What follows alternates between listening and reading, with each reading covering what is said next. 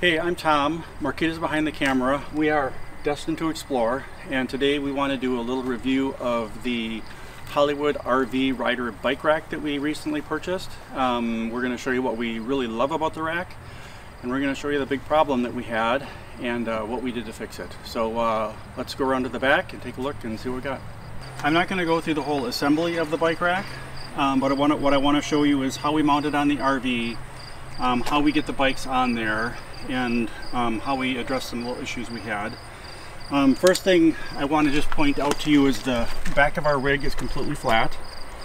Our hitch extends beyond the rig just a little less than 2 inches, maybe 1 3/4 inches. This is kind of important because when you get to the dimensions of the rig, the rack, and how it all goes together, that's kind of important. Hollywood says that you need to have a minimum of 2 inches from the center of the pinhole to the front of the hitch here, and we've got probably 2 1/4 inches. And the other dimension that I want to just point out here is the dimension from this hole to the beam that we're mounted on back here. So that's about 3.5 inches. One of the big concerns that I had in buying this rack was when we had our old rack on the rig and tried to put that on there, the extension of that rack was much longer and it wouldn't fit in that hole far enough to get that pin in there. And so that was one thing that I was really concerned about here. This is about 3 inches to that hole, to the center of the hole. So if you've got more than 3 inches behind that hole, to the center of that hole, you should be plenty good as far as fitting it into the rack. So we're going to go ahead and lift this in here. Oh, one other item that I want to point out on the rack here too is there's this kind of collar around the outside of this rack. This is really important for the mounting of the rack, and we'll get into that in just 1 second. So we're going to slide this in here and then I'll show you how the rest of it goes together.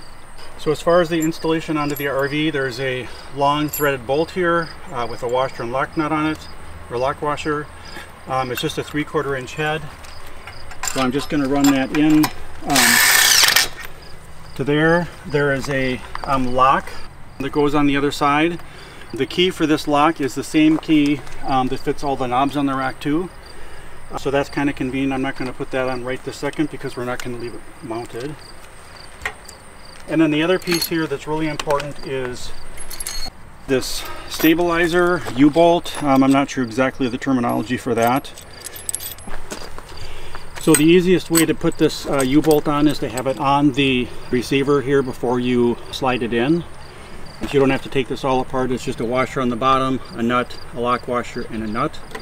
So the way they want you to do this is to put this underneath the receiver, mount this down, and then we're just going to tighten these up on here. And once you do that, this rack really becomes rock solid in there and the rack doesn't move around at all. So that's really a nice feature of this, is to have that really locked down nice and tight so that nothing's moving on you and the rack's not flopping around. So if you want to put this rack into more of a storage position, again, I mentioned this piece will tip down the bolt back through here.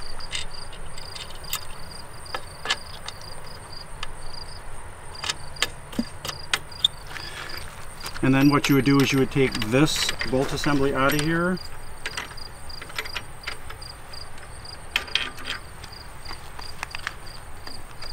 And then the rack will tip up and store in this position, and you can just put this bolt back right in. So it's easy to fold this up and get a little more compact on the back of the trailer.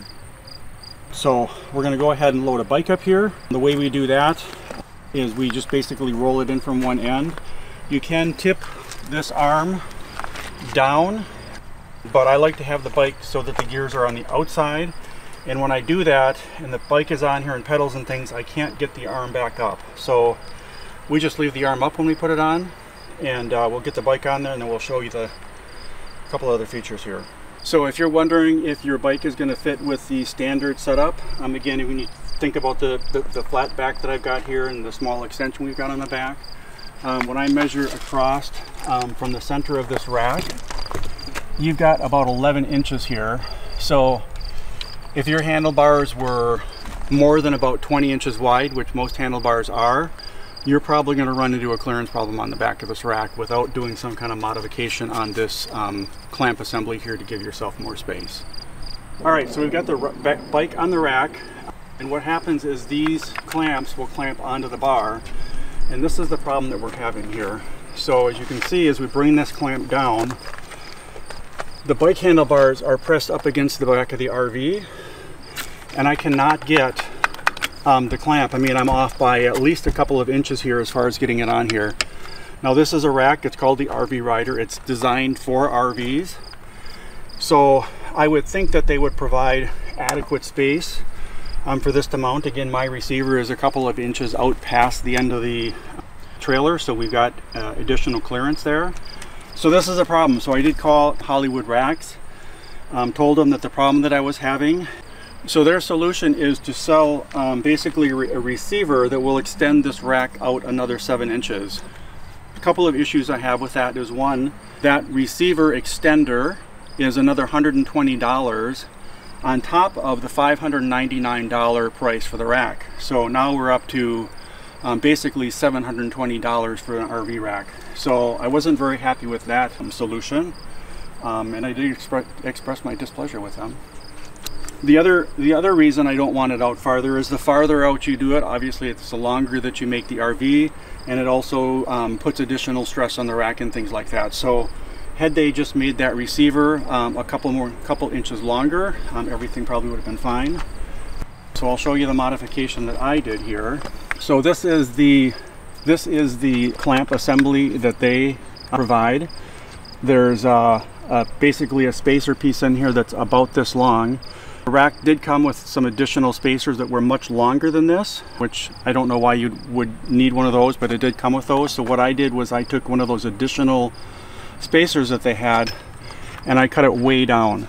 Basically just chopped it off, and you can see I've only got probably less than 1/4 inch of this out here, long enough for that clamp to fit on there. So when I've got the short clamp on here now I can bring it down and I can clamp this in.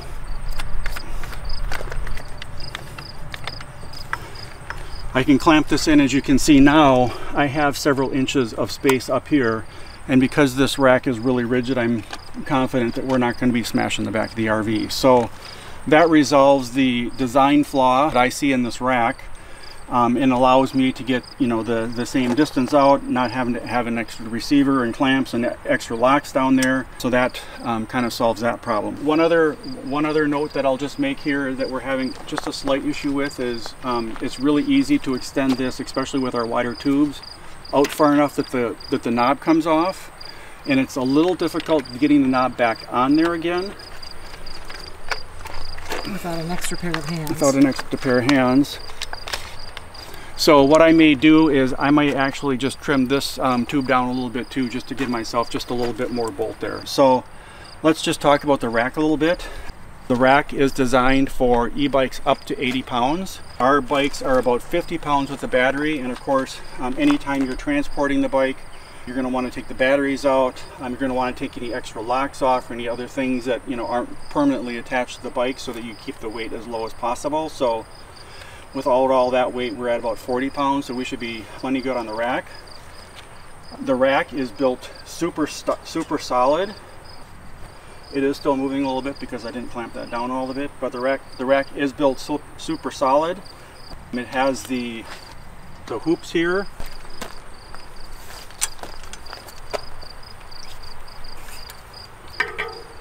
It has the hoops here to go through each wheel, that you can cinch these down so it's really nice and snug in there on both the front and the rear. Again, you got the clamp that holds it really nice and tight. So in summary, there are some design changes that would have made the rack better than it is, that I wish they would have incorporated. Maybe in a future design they'll do that. But overall, we are really happy with the rack and how solid it is on the back of the RV.